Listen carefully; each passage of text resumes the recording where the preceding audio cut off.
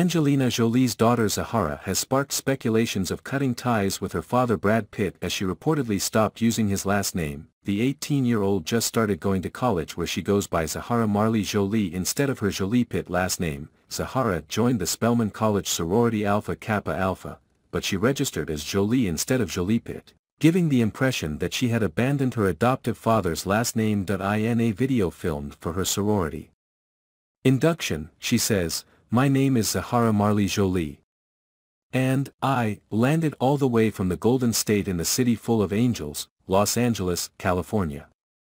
Read more. Angelina Jolie's brother steps in after Brad Pitt divorced. Zahara was 6 months old when Angelina and Brad adopted her from an orphanage in the Ethiopian capital Addis Ababa, in 2005. Besides her, the estranged couple shares 5 other children named Maddox, aged 22, Shiloh, aged 17, Pax, aged 20, and the twins Knox and Vivian, aged 15. Recently, Angelina's brother James Haven also opened up about his nieces and nephews going through massively formative years because of her high-profile divorce battle with Brad. They're becoming young adults in their early 20s.